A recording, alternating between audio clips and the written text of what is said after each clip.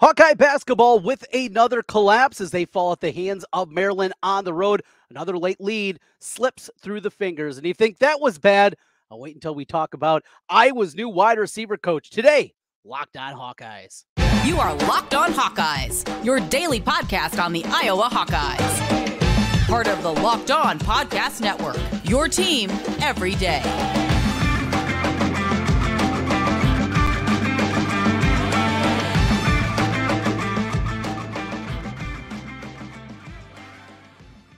Hey, welcome in. I'm Trent Condon, and this is the Locked On Hawkeyes podcast. Thanks for making Locked On Hawkeyes your first listen every day. We're available wherever you find podcasts, and you can also find us on YouTube. While you're there, make sure you hit that subscribe button. Helps us get in front of more Hawkeye fans. Today's episode is brought to you by FanDuel. Make every moment more. New customers join today. You're going to get $150 in bonus bets if your first bet of $5 or more wins. Visit FanDuel.com/lockedon to get started. Well, more of the same for the Iowa men's basketball team. Another one slips through their fingers, this time at the hands of Maryland, a road trip out to the D.C. area, and it goes like many of the games have gone so far this season. An opportunity late in a basketball game to win, to put yourself in position to maybe make a little bit of a run, or at least get the excitement level raised, and then lay an absolute egg, and that's what happened once again for this Iowa basketball team. Leading late in the game with 10 minutes to play by 8 points. That lead quickly dissipates in an ability to get stops and an ability to get shots. And here we are left today. A lot of stories down the game, but it's obviously the melt down the stretch that's going to get the big one. Foul discrepancy down the stretch.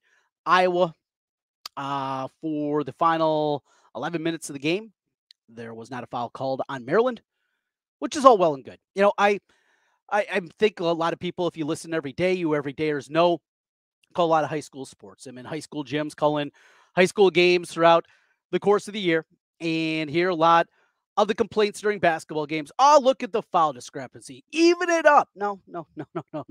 That is not the job of the official to even up the fouls. That's not what it is. When a team plays a particular style, they very well could have more fouls than the other. We know Maryland plays that clutch and grab style of basketball. And Willard, that's the way that his teams play.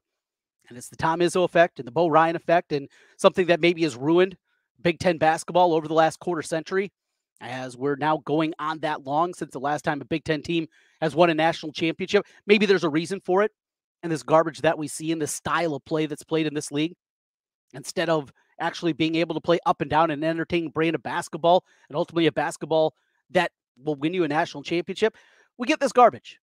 And Izzo's teams did it, and Wisconsin's teams have done it, and we've seen it all over the place. And it's not good for the sport. It's not good for the game. It's not an entertaining brand of basketball. Maryland plays that style. Fine. They didn't foul over the last 11 minutes. Come on. I mean, that's just ridiculous. I'm not one to complain about officials. I think it's a loser excuse, and I don't want to go there. But one team plays that kind of style. Iowa plays the patty cake style they do defensively, and it's 11-0 in fouls during an 11-minute stretch. There's a problem there. Maryland gets to the free throw line 26 times. They go 21 of 26, including 17 of 17 in the second half by two guys. You have that part of it. Iowa 4 of 6 from the free throw line. But more than anything, this is an Iowa problem. And when things got tough, the same issues cropped up again. An inability to have a guy that can go off the bounce and get to the rim. You know, if Tony Perkins is clogged up, where else do you turn? Owen Freeman is great for what he is in his freshman campaign. He's a rim runner. He can get to the bucket. He can do some things with his back to his basket. He is not a fully formed, though, offensive player. Ben Krikke, if the mid-range game is there, he's almost unplayable. And we see it tonight with 1 rebound. The rebound totals at this point, he's averaging over the last 5 games about a rebound every 10 minutes. He's 6'9". It's unthinkable. But this is what you got. And this is what Fran wanted. He had an opportunity to go out there and get a couple of skilled bigs. After B.J. Mack decided to go to South Carolina, he went a different direction, taking a look at a couple of MVC guys instead of going with Rink Mast, a better defender, a better rebounder. Instead, he went for more offensive skill with Ben Krikke. You see the rebounding isn't there. The defense is atrocious, and this is what you get. Fran has a type, right? We all have a type. And for a basketball player, Fran's got a type. And if you got offensive skills, you're his type. Defensive skills be damned. If you got offensive skill, Fran's going to like you. But the spazzing out offensively, it continues. And he can't get a shot, and he can't get anything going. I mean, how many fadeaway jumpers at the end of the shot clock did they take over the final 10 minutes? 6, 8, 10? Felt like just a huge number. Just terrible shots, bad shots. But that's all they could get. The offense got bogged down, and there's nobody on the team. You don't have a true point guard, or at least nobody that you're confident with. And Brock Harding came in and I thought played pretty well offensively. On the other end of the floor, though, it wasn't as good. And you saw that play out during that game when Iowa really done a really nice job up until about that 10-minute mark against Young, who killed him late in the game at Carver. Jameer Young is able to get to the free throw line, get an opening. With Harding out there, they have to go zone. What does it lead to? Guess what? Stop me. You heard this one before. A wide open three-pointer that, of course, Maryland hits.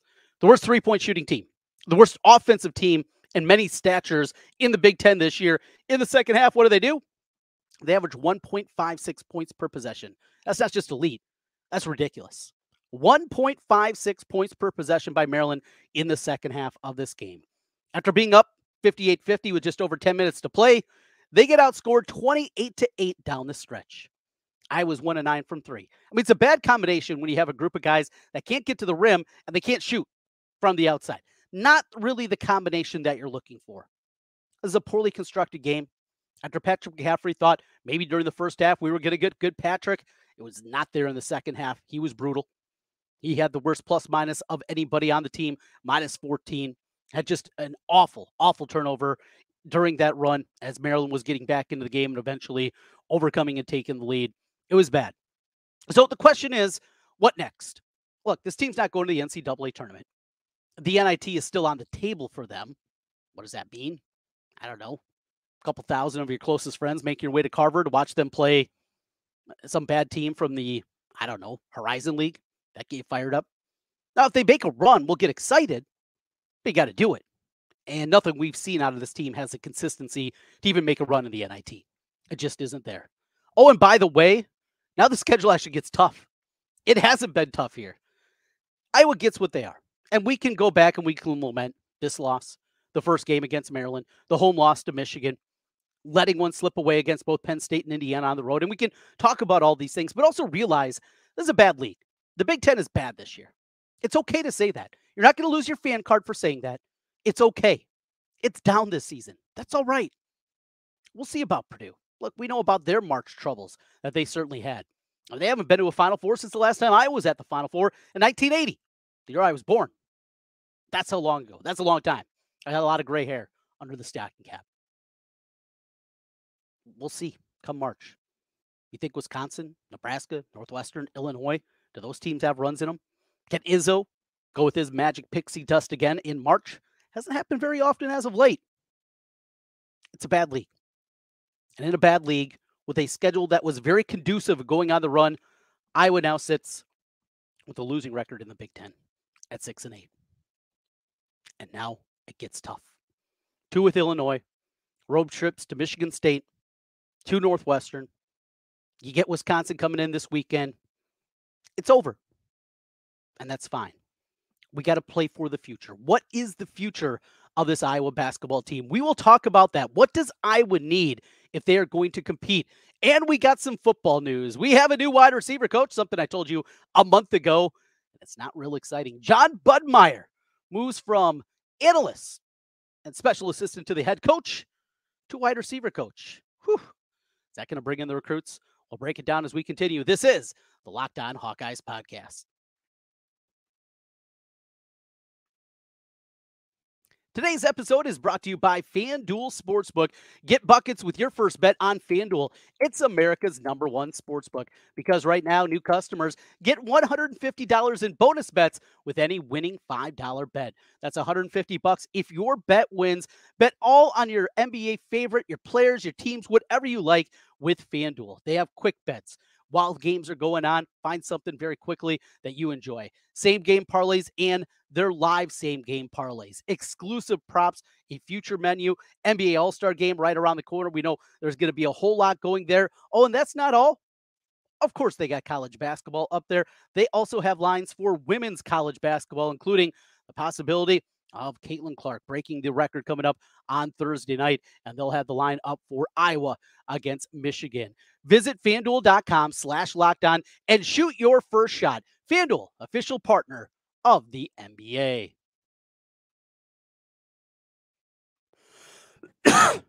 Trent kind of back with you again here on the Locked On Hawkeyes podcast. As always, thanks for making Locked On Hawkeyes your first listen every day. The future of Iowa hoops. Where do we go from here after another Hawkeye basketball collapse? The season's done, though they will still play more games. they're not just going to end the season. Yeah, they will finish out the slate that's in front of them. So what do you have to do? Well, I think at this point, you do have to see if Brock Harding is passable as a starting point guard. Think offensively, he's going to improve. Look, the shot needs a lot of work from the outside. We've seen that throughout the course of the season. With his speed and his quickness, though, the ability to get into the paint, you saw that a couple of times in the limited minutes he got in the second half of that one. He is a liability defensively because of his size. And even with that quickness and the things that he can do and poking the ball away, and he got a steal in the game, there are still certain things that you can't do and certain matchups that he's going to be eaten alive.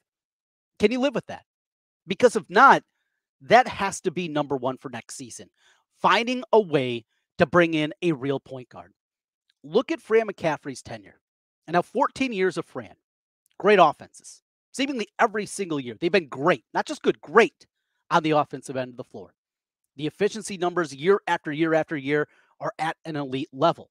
And they've done it all with 5.5 years of Jordan Bohannon, Mike Gasol for 4 years, some bit parts here and there. They're basically playing without a point guard right now.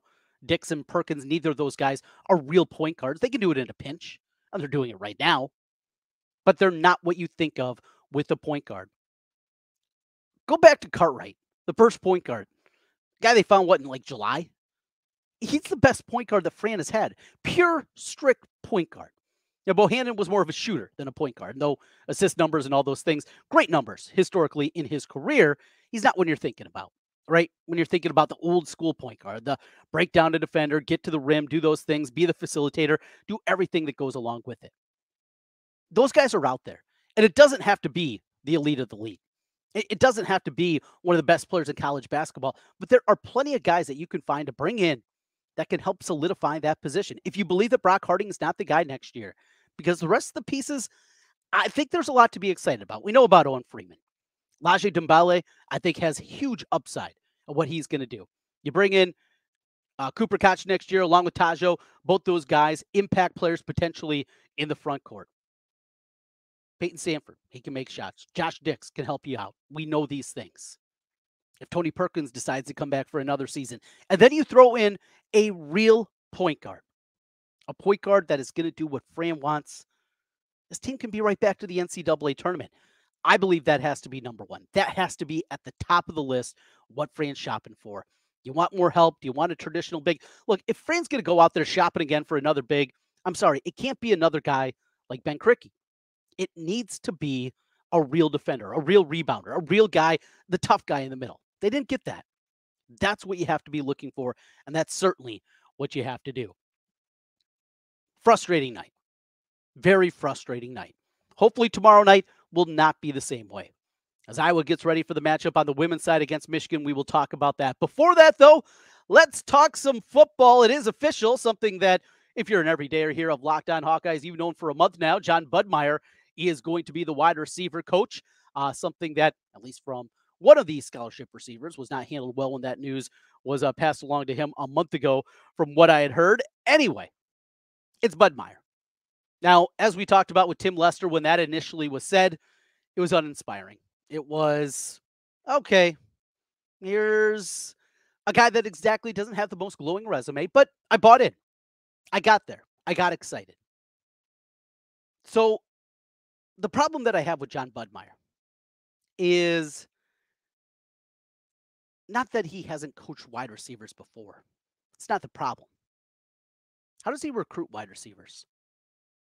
Well, that's your position group.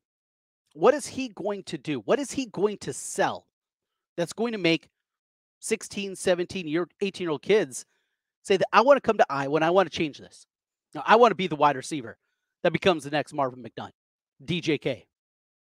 Hell, Amir Smith-Marset. I want to be that guy. I see that, yes, you can do it at Iowa, and I want to be that guy. And I want to change the perception.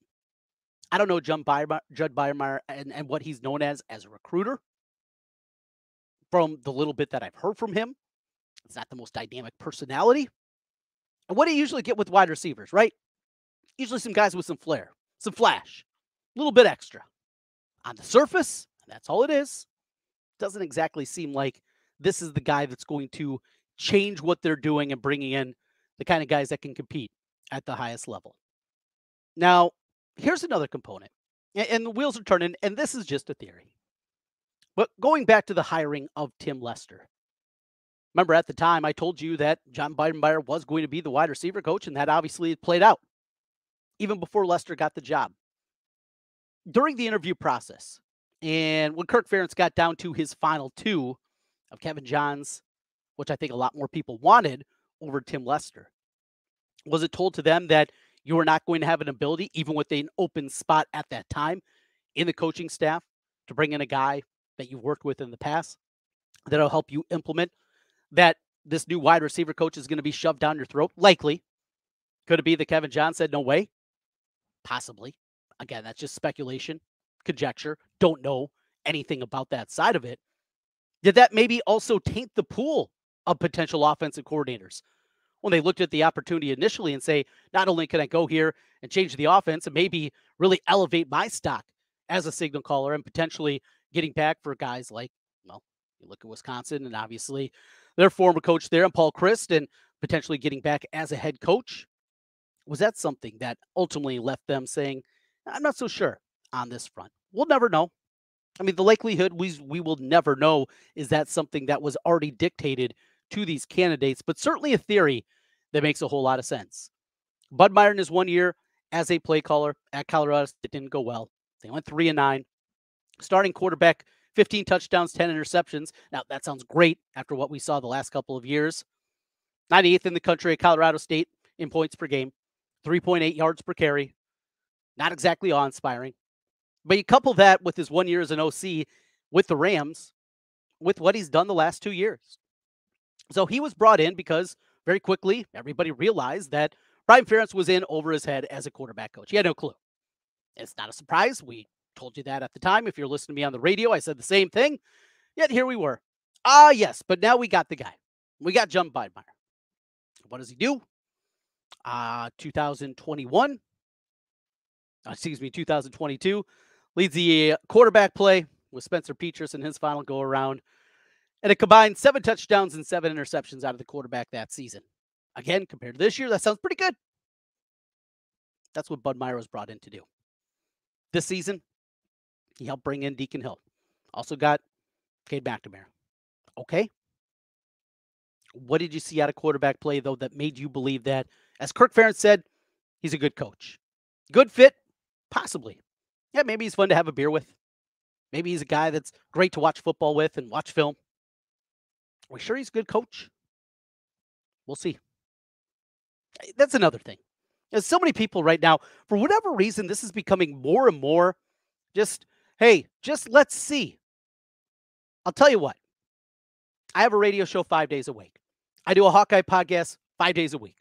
I got a lot of content. I got a lot of things to say. And if all I say time after time is, well, we'll have to see, and not give you opinion, you know how awful that would be? Look, I'm not a newsbreaker, right? I'm not a journalist. It's not my job. I'm an opinionist. I give you opinion. I'm a provocateur. I make you think. We dive a little bit deeper. That's what we do here. And if we're just going to throw up our hands every single time something happens and say, we'll see, it's going to be pretty damn boring for all of us. That's not what we're going to do. That's not what I'm going to do. Unfortunately, for some people in that role, that's all they want to do. And of course, ultimately, we're going to see. Could be dead wrong. Now, I'm willing to listen. If you can come up with real reasons that you believe Jon Budmayr is going to be a good coach and he's going to be the guy that suddenly elevates this wide receiver group that has been nothing short of brutal for a decade now, short of the 2 years and maybe a year and a half with Amir Smith-Marset and Brandon Smith. Outside of that, it's been awful. So we can sit here and do that. and play patty cake ourselves, but I don't want to. I don't think that's fair to you. Let's think. Let's think a little bit more. Let's dig a little bit deeper. And I'll keep doing that. And I'll do that as I did with Tim Lester and keep diving deeper and deeper and see what else you can find and see if excitement is there. We'll get to March 21st when spring practice starts, and maybe we'll be at the point where the excitement will be there and we will see real things being implemented and we'll hear all the positive things. And it's not just going to be positivity for posity's sake, because I'm not going to do that. I believe this has a chance to be a really good football team again next season. I really do. The offensive improvements, they have to be better. They just do. Can't go any direction but up from what they have been, certainly the last 2.5 seasons. But I'm not just going to sit here and say, we'll see. It's not fair to you, and it's boring as hell for me. Let's talk about some fun. And that's what's happening coming up this evening with Caitlin Clark as she will break the scoring record at Carver Hawkeye Arena. A record, this Iowa women's team, what it's going to take to continue to build their way up. We'll talk a little women's basketball as we wrap things up here. It is the Locked On Hawkeyes podcast. Today's episode of Locked On Hawkeyes is brought to you by the Gametime app. Gametime is the fast and easy way to buy tickets for all the sports, music, comedy, and theater events near you. With killer last-minute deals, all-in prices, views from your seat, and their best price guarantee, Gametime takes the guesswork out of buying tickets. Last-minute tickets, flash deals, zone deals, they're all great, and they all have them for you right inside the Gametime app. I know as we make our way down the stretch here, speaking of the Iowa-Michigan game, it's a sellout. We know how ridiculous some of those prices are on the secondary market. How about just knowing what you're actually going to pay when you tap the button? All-in prices show you your total upfront with Gametime. You know if you're getting a great deal before you check out. I love that part of it. And Gametime guarantee. That means you'll always get the best price. If you find tickets in the same section and row for less, Gametime will credit you 110% of the difference. Take the guesswork out of buying tickets with Gametime. And right now, users use the code LOCKEDON for $20 off your first purchase. Terms apply. Just download the Gametime app and use code LOCKEDON for $20 off your first purchase. Download Gametime today. Last minute tickets, lowest price guaranteed.